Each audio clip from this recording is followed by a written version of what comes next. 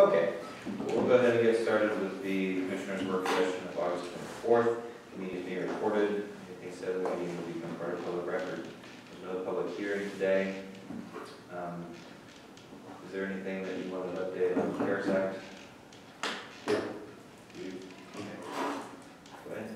Oh, okay. No, just wanted to let you guys know we've had four what conferences. Probably schedule another one by the end of the week. We probably had something like, I'd say a total of maybe 30 people attend over the course of those, and had a lot of good questions. There were a lot of people that were on the fence about even getting involved, and after they did the web conference, they applied because I think that there's a lot of concern that they wouldn't be eligible, but when they kind of saw how things run, I think they were supportive of it. We've had, I believe, over 20 applications already. The total estimated loss in those applications is over 900,000. So we're expecting that by the end of the week, especially with the deadline being Friday, that we'll definitely go over the $1 million mark for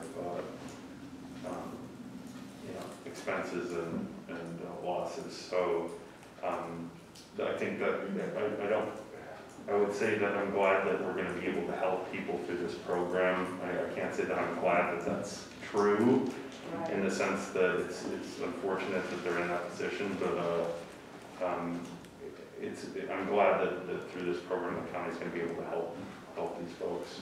So I think Jim Decker and the WCCDI have done a really good job, and were instrumental in working with the businesses in any situations where there was uncertainty about the process. Jim would reach out to myself and Jeff, and we would get some additional insight if necessary from ZNA.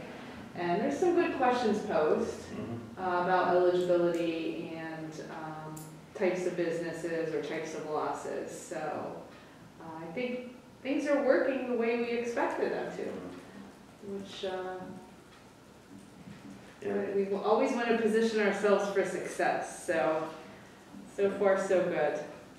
A couple of things that we're going to have to, one thing that we're going to have to make a determination on is, due to the number of folks that are applying and due to the nature of the applications, we may want to talk about changing the parameters for this phase, in the sense that a portion of the applications we're getting already are from organizations that are 501c3s, but they have no employees. Like, so for instance, like an organization has a fundraiser once a year, they pull in $20,000. That's their fundraiser, they're applying, but they have no employee base. The question is going to be, do we want to take away from the organizations that have employees, that have a footprint, that have fixed costs, and give to them if the amount is greater than what we have? And I think that the suggestion was brought up to basically mandate that you have to have at least one employee in order to qualify for the program. And I think that the way I would frame it is that if in the grant window we go over the total approved losses are greater than the grant window, that we basically then at that point state that you have to have one employee in order to qualify. And then that way, I mean, obviously we want to, I would love to give them money, but it's kind of one of those situations where I have organizations that could fold, right. like for instance, I'm a member of the Lions Club. I didn't put in an application, but we raise, $8,000 or $10,000 a year doing different stuff that we're not going to be able to do.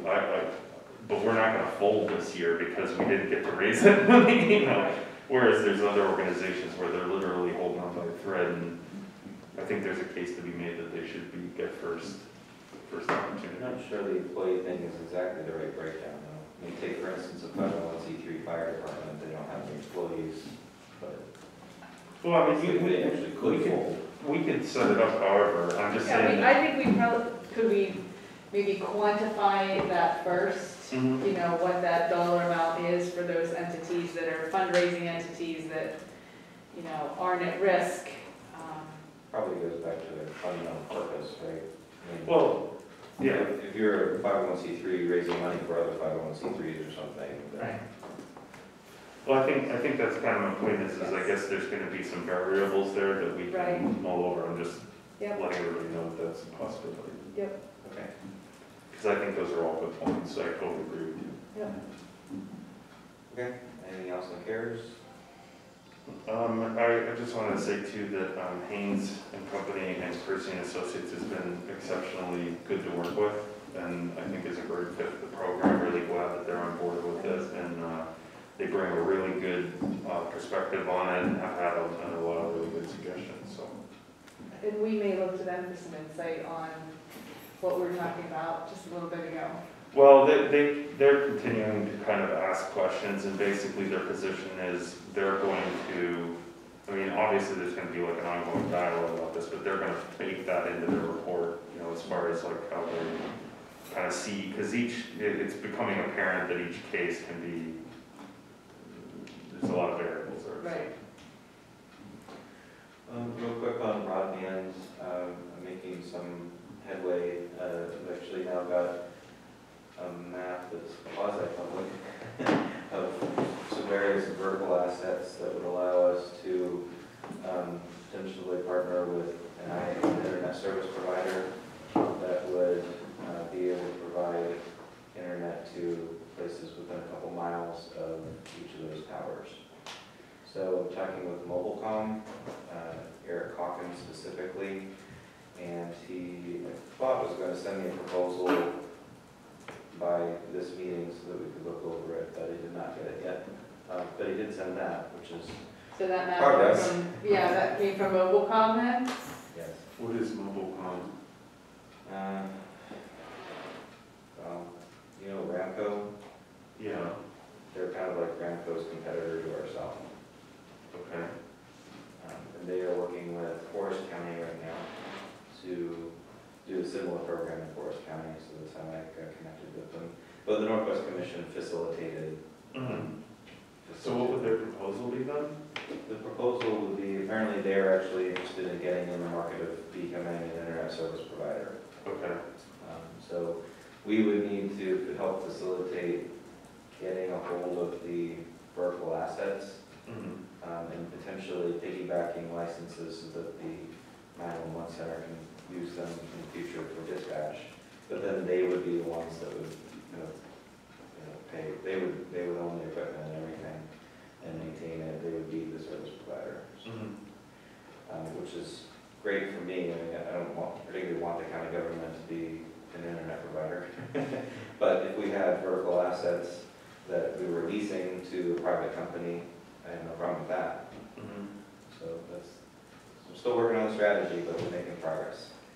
Well, I think we've talked about the fact that maybe it isn't one size fits all, right? That we might have to look at various and sundry different options based on the area. So, I mean, the more that we can, ideas come to us that we can brainstorm, it may not be one size fits all, but it still may be able to become a comprehensive plan. Yeah. But this won't be. I mean, this will be in partnership with the existing providers, with Gainesville TV, Mobilecom. I mean, there could be many different providers that help, because as you can see, like half the geography of the county and the red hash are underserved. There's no one provider that's going to step in and solve that. Correct. No silver bullet. So, okay, I think that's it for CARES. New items of discussion. League of Women Voters contacted us asking if we would participate in a kind of town hall forum specifically on COVID-19, and we eyed a date in November. I just wanted to gauge, should I do that on my own, or do you guys want to do that together? I think that if it was going to be the commissioner's office, it should be all of us. Okay. That's fine. And we'll just work with. We'll have to do some questions that got asked that we'll need to reach out to others to answer. Yeah, great. So, that will be- And such to pull data for us. Yeah, as it relies on the, the economics and the economy and stuff. That'll be, Jim Decker's side, and Yeah.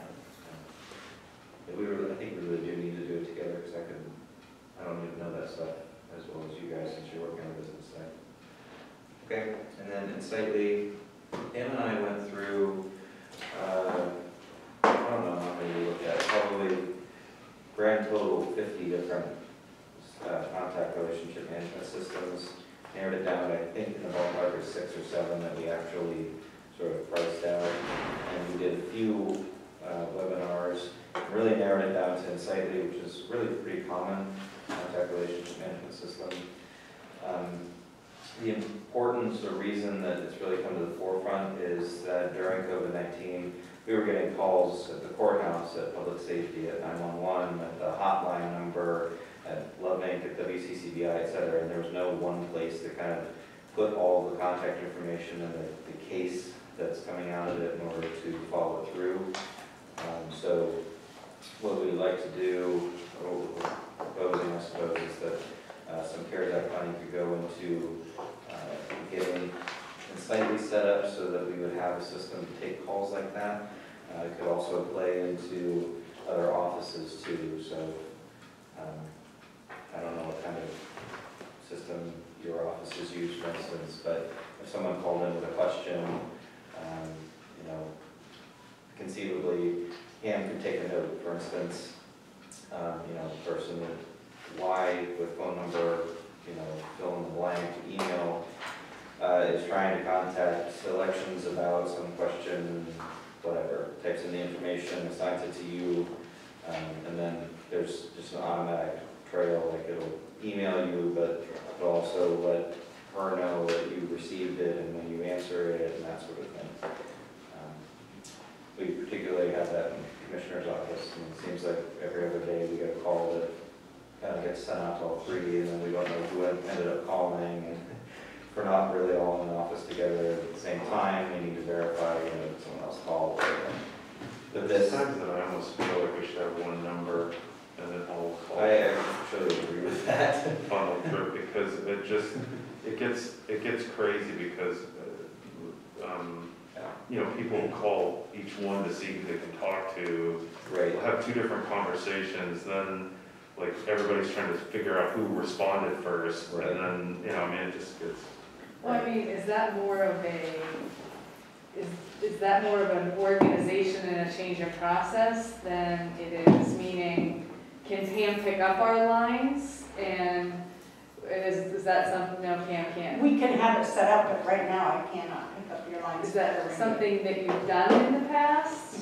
Okay. Well, we can talk, we can sort that out with IT later. Sure. But Sure. the Well, point- I guess my point is, if we are able to utilize, if we have is it a process that we can improve, or do we need another product? Okay, Is my so point. there is a process problem Right, that is separate. There are many different process problems that can be solved by one solution.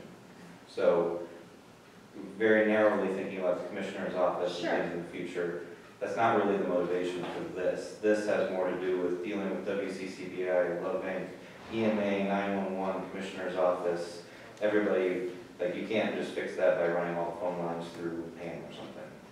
That's why I'm saying we need a solution. This is a relatively affordable one. I think one of the things that I get concerned about, and it would be great to tie that into it, is whether it's complaints or different. There are so many different complaints. Correspondence between different departments that we don't really track, and so there's no way to verify like what was happening. Yep, all of that could be tracked in this. The other thing is, I know we don't want to have yet another platform they have to go log into separately. This integrates with your Outlook, and you can put it on your phone as an app. So Does that have it's a subscription service, right? Yep. So what's the terms? We could drop it if it doesn't work out. right, it's monthly past the. We do bill annually. so Oh, yeah, sorry. $11,000. Yeah, somewhere in that ballpark. $11,760 without the discount, $10,000. Yeah, and I'm not asking for a decision today or anything. Certainly something that. So when it says 20 users, does that mean 20 individuals? Yes. Okay, and is like WCCBI, Individual accounts, so if like WCCBI was one and all three people over there logged in as one, that'd be fine from our perspective. But again, we don't need to get into the details of it. sure, It's no, just- I just was letting you know yeah, that that was kind of the solution to potential, got it. a solution to multiple problems that we've been having. I don't know where it falls in terms of the ranking of priorities. So you talk about this one time. Sure. Is there a contractor here? Not yet. Okay. 20 to 10. Policy and procedures, I met with HR last week. Yeah, last week, and we figured out all the procedures and instructions and forms that were needed for human resources. So we have that template tool figured out. Projects you want to bring up? Well, and hand in hand with that, you know, we looked at the table of contents of the employee handbook that we're updating and added some more modern policies and procedures. We're gonna probably need to talk about social media and those types of things as well, so. And I know that we received some policies and procedures from you, which was pretty impressive. Do you feel like you've got that pretty well handled now, or do you feel like there's? Oh, that's just a drop in the bucket. Okay. That's what I was afraid of. Yeah, that's just a drop in the bucket. So we're gonna be working this week with Lisa on a number of things. The work instructions and stuff, I think is something that's gonna be an ongoing thing, but the core is gonna be to review the book related to the poll workers, all the information related to that, to make sure that we can kind of summarize that, and then that'll probably get transitioned into the work instructions and stuff like that. It's something that we have ready to start doing the trainings, like how everything went. The other thing is today and tomorrow I'll be working with Lisa in order to put like a proposal together. I wanted to do it last week, there's just too much going on, related to assistance for her and the process at the end for pre-canvassing, like having people here to do all of that, and then the assistance through the remainder of the election, so that she has enough hands to, and we can get those people lined up within the next month. So the goal is going to be to have something, because we have an election board meeting. Did we do that? Did we schedule that for prior to the commissioners meeting? We did we? Mm-hmm. Okay, so we'll have to set up an election board meeting then, which is fine. So that we can get that proposal to you guys to have the ability to review it, and then we'll set up an election board meeting. Maybe You want it for Wednesday? well, yeah, but we'd have to advertise it, so. Otherwise, it would be the first one in September. Yeah, I think we can talk about it after this, about when that'll be, and then we'll make sure that we advertise it properly. Because the thing is I don't know if we want to wait till the next commissioners meeting. I think that we want to get it done now so that we can get everything lined up. I would agree. And if the commissioners allow, there's been a recent development, I think today, on the Trump suit. I don't know if the news or not, but It was all dropped. it's been, Killing yeah, Judge Nicholas Ranjan of the Western District Court has entered an order staying the Trump suit, basically putting it on pause Wow. pending the outcome of the case over in Pennsylvania Superior Court. Oh. So he's sort of he's entered an opinion. I haven't even read the opinion. It's just, I downloaded about 10 minutes before I got here. But the order stays the case. Basically, the president applies, nothing will be done. When he says that if the Pennsylvania courts do not take action to rule on the essential matters of the case by October 5th, and either party can move to remove the stay and get judicial relief from the federal court. So that effectively, the federal litigation is on pause right now. And there were many notices of depositions that were being issued. And now, in the Commonwealth Court case, there's actually been a petition to actually have the case reviewed by the Pennsylvania Supreme Court. So that matter is moving quickly. So I would expect that, this is just a prediction, I would expect that to be granted, and I would expect the Supreme Court to issue some rulings before October 5th. Oh, sure. I believe mail-in ballots would be due, I mean, could begin to arrive before, right? Mid-September is when they do start going Right, out. so, I mean, to me, Mid-September. yeah, I mean, my thinking about it is that the judge has, like, keeping the back door, I'm not sure how helpful it is, because you're already going to see backdoor stuff. You could have just let it go to the Pennsylvania courts. Yeah, that seems odd to put it on hold. Well, it has to do with the Pullman doctrine, and essentially you have a state, this state court action that could handle everything, and the federal court is not interested in ruling on issues that are purely matters of state election law. Yeah. So if we get to October 5th, the Pennsylvania courts haven't ruled, a party could file a motion to lift the stay, but they could only go back into court on any matter that's not purely a state law issue. So, Let's do the best we can. That's Yeah. all. just hang tight and do our best. That's Yeah. right. Okay. Make sure we cover all our bases. Any other projects? The other thing is I need to talk to you after this about the farm colony lease. Sure. Just because I've got to get that ironed out before I get That's to fine. the phone call. That would be appropriate for executive session if you want to, so. Okay. Okay. One of those things we just need to add. Yeah. No, there's just, yeah, I mean, honestly, we're at the finish line, so. Okay. Good. Upcoming commissioners meeting. We'll see that we will have a public hearing on CDBG. And resolution related to housing, repository bill, citizens, CYS, based financial plan. Potentially, I suppose we potentially could have something like the insight lead agreement or something like that, but I don't know. Is there anything else, ma'am?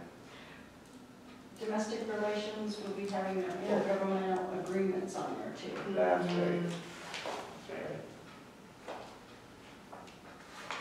Anything else? All right. Well, do you have anything else you need added to the agenda? Please email me and Pam by noon tomorrow. I'm sorry, by early tomorrow. Close business tomorrow. Department and committee updates. No, but close of business today. I have to have it on the agenda 24 hours in advance on our website. Right, which is 5:30 tomorrow. You need more time, obviously. But so, yeah, like, if there's We'll anything get it that's... to you today. You press the magic button. Come on. Okay.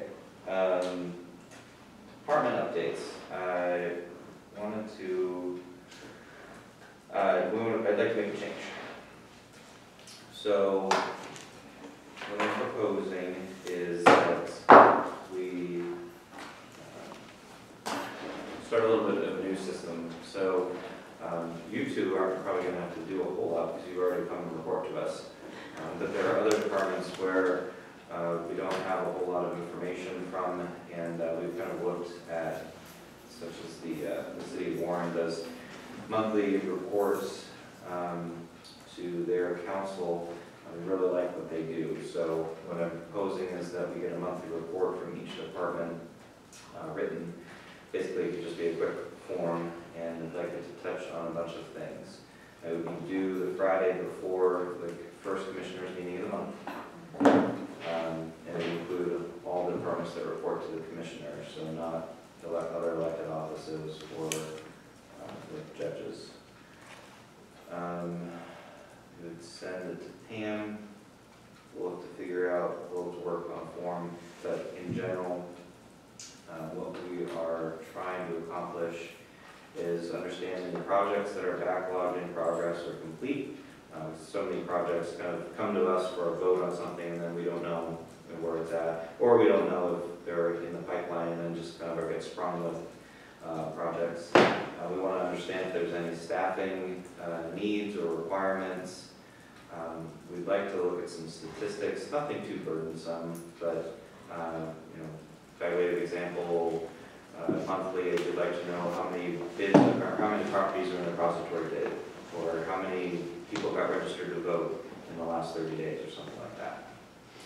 So we'll come up with like 3, 5, 6 stats or something for each department that would be helpful in understanding, and then constituent complaints, if there are any, and or resource needs.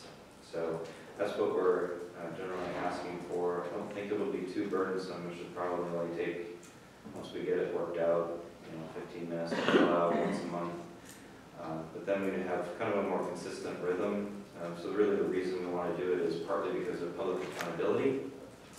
So that there's like once a month we're in the rhythm of letting the public know what the offices do. We want to get in a rhythm that will inform the commissioners of any important topics. We want it to be a structured way to report rather than kind of the informal conversations that we might have, so that there's a way to kind of document it. And probably most especially, we want an appropriate way to record and retain the information so that the right to know records officer kind of has it permanently. That really applies to some of the committee meetings that happen that aren't currently part of public records, so like the department head meetings.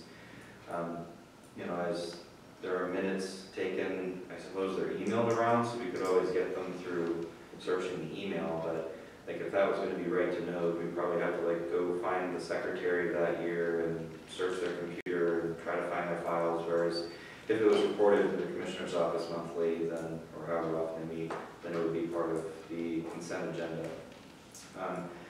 It wouldn't need to be something that's explained every month, much like the city can just end up in our consent packet. If any of the commissioners had questions or wanted to talk about it, you could, but otherwise it would just be kind of a routine thing that's put in the packet every month. We would take a couple minutes to look over it before the meeting, bring up any questions if needed. Otherwise, just pass it as part of the consent agenda. We wouldn't even necessarily bring it up unless there's a reason to. Again, we moved at the beginning of the year to having each commissioner liaise with various departments. So if you have projects coming up, it's a good idea to kind of raise it with that person and make sure that they're aware, because they're kind of the gatekeeper, the other commissioners, and then that way we don't step on any sunshine issues. So if any of the departments want to meet with the commissioners, so to speak, it's more appropriate to meet with your one commissioner, and then if there's a need to bring it to the work session or a commissioner's meeting or something, then you kind of get that person advocating for you on behalf of your department amongst the board. So we don't have any sunshine issues, but also you've got somebody in your corner that's kind of helping shepherd your project through. Any questions? I just have a couple comments. So the first thing is I think that's a good idea. I mean, obviously it's something that we've been kicking around for a while, so definitely supportive of it. One is that I'm assuming that if you ask Lisa and Phil, I'm not putting you on the spot, my assumption is it's going to take more than 15 minutes to put the report together per month, especially if you're going to include complaints. And I just want to state that I'm perfectly fine with that it's going to take some time to put these together. And I would prefer that they be, like, that the complaints be written into it, so if someone lodges a complaint or is complaining to you about, like, the service or whatever, that be included. I don't think anybody should be scared of that. I don't think it should be something where everybody is afraid of how they're going to look or whatever. And the big reason that I say this is that there are other counties and other municipalities that do this in order to keep a record of it, because there have been multiple times where we've had an issue where there's been a complaint or somebody says that they called 3 times, and I talked to this person every time, and they told me this, and we have no ability to litigate that or have an opposing view of it because we have no record of the correspondence or the discussion.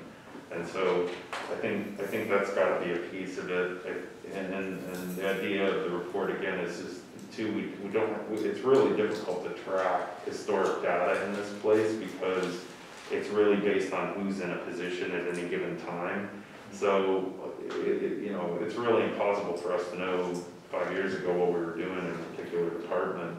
You know, if the director changes and all of the institutional knowledge is taken with them. So I definitely support it. I would just be, like, I think that for the directors, when they hear about this or there's a conversation about, there's going to be a lot of concern about, well, what does this mean for me, or what if am I going to look bad, or what? And I think that it's important to understand that the commissioners support everybody in their position. It's not there to be hypercritical of them. It's more of, there's just all these different things that we need to do and see in order to make decisions, and I think that reporting function has to be some part of it at some point. You know, the only other thing I would add is that the problem with the liaison bit, or the one problem is like, for instance, a director ends up talking to one commissioner, and I'm just as bad at this as anybody. If I forget to tell you guys the conversation we had, then, you know, and then it's not their fault. You know, they thought they were talking to the commissioner's office. Like, but if they put a report in saying, like the assessment department's a good example. Like, you know, they put a report in saying, we started doing preliminary work on putting the tax bills out. This is how far we got. We expect to have them out, you know, the second week of September, or whatever the date is. You guys get that report. Then if somebody, say me, forgets to tell you that that's happening, then the director has provided all the information and they've done everything they can to notify. Exactly. Good. Instead of complaints, can it just be correspondence instead? Yeah, sure. Sounds Well, better. yes, absolutely. Like, I don't want to kind of create a system that just facilitates more complaints. You know, I'm not trying to say that. Correspondence is a good word. I just say complaints because that's the thing where everybody is always terrified of how they're going to look. Like, they think that if they get a complaint, that means they've done a bad job. And that's not, there is no way to do these jobs without getting complaints. I don't care. I don't know what you would do. If I had a department that didn't have a complaint, I'd be concerned about that department. I mean, seriously. Well, Like they have to be doing, they're either covering something up, or there's, you know. or they're not doing anything. Yeah, they're not doing anything, or they're not reporting anything. And so, that's the thing that I would stress, because I'm sure that when people hear about doing a report or sending information or written record of anything, there's this fear that they're going to look bad, and, you know. Well, I mean, I take it the opposite way, honestly. I think this is an opportunity for them to share with how they can shine, you know? Some special things that you've done. Particularly with you right now, right? I mean, you're in the throes of all kinds of things, and to be able to share with us the accomplishments that you put forth during the month is something that you can be proud of sharing. I think that's a big piece of it. Good suggestion. I changed it to correspondence because exactly that. I mean, you can put in attaboys that you got. We definitely get some of those. You can put complaints in there. You can put important letters from the Department of State, or changes in the law, or potential legislation or something that could impact you. Stuff like that. Perfect. Great. Sounds great. Okay. And again, I totally agree with you guys about the positive end of it, you know, and I think that stressing that's a good thing. I'm just stating what how the directors are going to see it. They're going to see it as more work, and they're going to look at it like, okay, well, what if somebody calls and yells at me, and then I have to write it in? Those are the two things that everybody's going to think about. And even if you say, no, this is positive, it's really positive, and that's what I'm just saying, just to stress that it's not something that you need to be scared of. I'm sure my correspondence will be very long here next month, so. Well, no, I mean, and that's the thing is like, we get calls and we get complaints and stuff, like Phil's entire life is a complaint. It's a 40-hour-a-week complaint. Well, no, I mean, I joke, but like Phil's job is literally spending every day on the phone with people who are Somebody who didn't do not what they showed happy up. with what's going on, right? So, I can just picture him sitting over there going, when he leaves here, going, now they want me to report on all the people that are complaining to me, or whatever, you know, or, you know. Well, yeah, and there's some offices that would use that more than others, right? I mean, honestly, yours are kind of routine, so I don't want like a list of every single person. Yeah, there's letters that are mailed in, so. Yeah, I mean, same thing, but, you know, if there was, I don't know, a complaint that for your office that, you know, there's a voting precinct that doesn't have an ADA compliant, like, whatever, something like that, that's more like the complaint I'm looking for, not the routine thing, more like things that we should try to fix.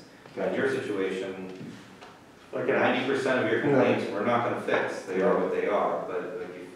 An actionable item. Yeah, that's what I'm getting at, I'm not looking at complaints for complaint's sake. Like a good example, and I'll use another department, it's like the assessment department, when someone calls and they're not happy that someone came under the proper to measure the addition that they put on. And they think that there should be, you know, a notice and that it's illegal that the people are on the property and they're gonna sue the county, you know, or something, you know, or there's some kind of like. Once it gets to that point, then it becomes redacted, probably. Well, no, but I mean, that, like, if we never, like, there are complaints, like, in things, and I, like, let's put it this way, there have been times where stuff like that has happened, where there's been, like, a serious situation, and it's not forwarded to us. And that kind of stuff needs to be documented, so that. Elimination of getting blindsided. Exactly. Well, blindsided, and then there's times where it isn't addressed immediately, you know, so that's kind of what I get, that's what I guess I agree with. Well, yeah, I think as we draft what these reports look like, we can review them against the Right to Know Act and say this is what we would expect to receive in a report, and this is like if we had to redact, this is the kind of content we would expect. And define what a reportable item would be, you know, so that everybody isn't, like in Phil's case, you know, writing every single complaint that they get, but the ones where, you know, because you have them every once in a while where there's some ambiguity in the law, or you feel like there's, you know, something that can be done. There'd be lengthy letters and stuff, so. Yeah. That's what you want to know. That's good. All right, schedule-wise, note the Farm Bureau picnic is on Wednesday, and I am not going to be in at all on Friday. I'm taking a top day, work on my to-do list. Anything else? We'll be in and out all week. Okay.